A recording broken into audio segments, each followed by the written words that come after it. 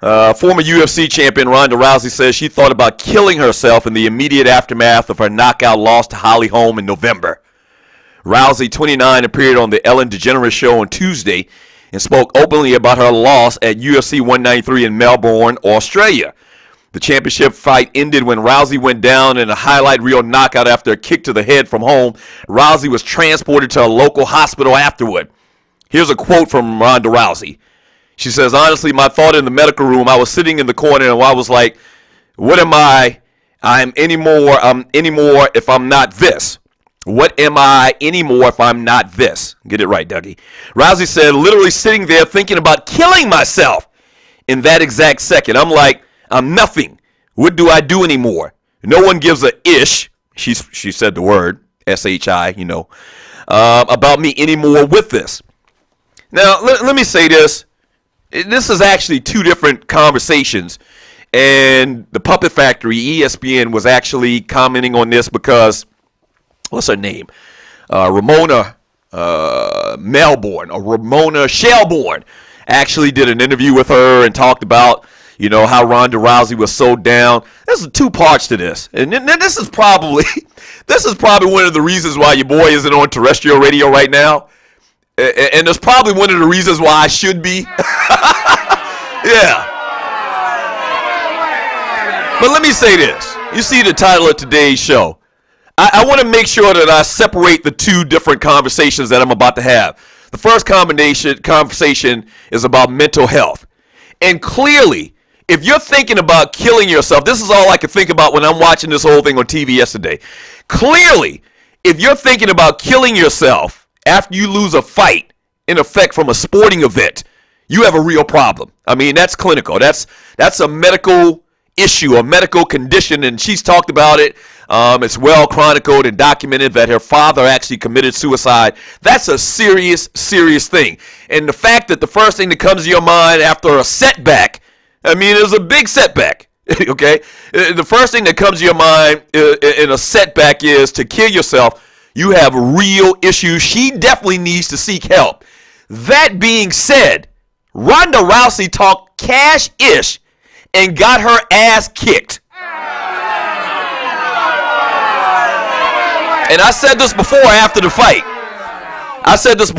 fight. In America, when you talk cash-ish and you get your ass kicked, okay, in America, we clown you. That's what we do in America.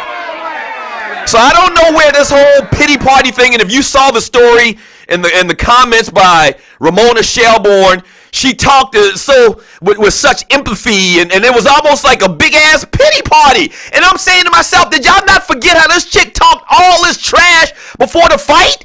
Do y'all forget? I mean, have y'all forgot about that? And it's crazy how much they try to, to shape the story and to kind of shape our emotions. And once again, I love ESPN. Obviously, they're the worldwide leader. That's a true phrase in its essence. I do that. Obviously, I worked with them for a couple of years.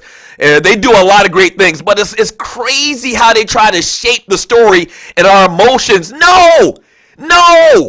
I'm not going to sit back here and have pity for Ronda Rousey because before the fight, she talked all the trash in the world. I mean, she really disrespected Holly Holm to the effect that she really dismissed the whole notion that Holly Holm would have a chance in this fight.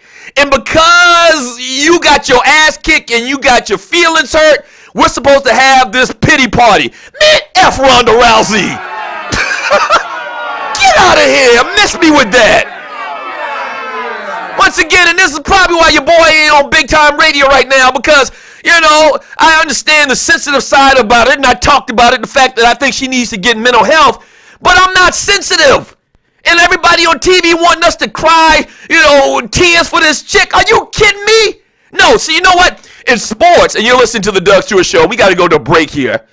In sports, it's kind of like this imaginary barometer based on how much trash you talk and how bad you feel after the fact after you lost. Okay? So if you talk a lot of trash and you lose, then you're going to feel very, very bad. If you talk a little bit of trash, you're not going to feel that bad, But you talked Orca Big King Kong-ish before this fight. And because you got your ass kicked once again, we as sports fans are supposed to feel sorry for you?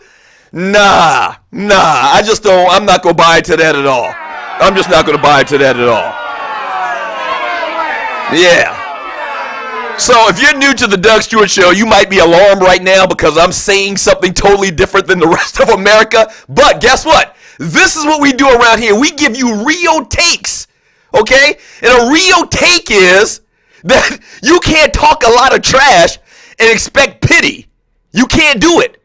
Or you're not going to get that here. You're not going to get that here. Cam Newton talked a lot of trash.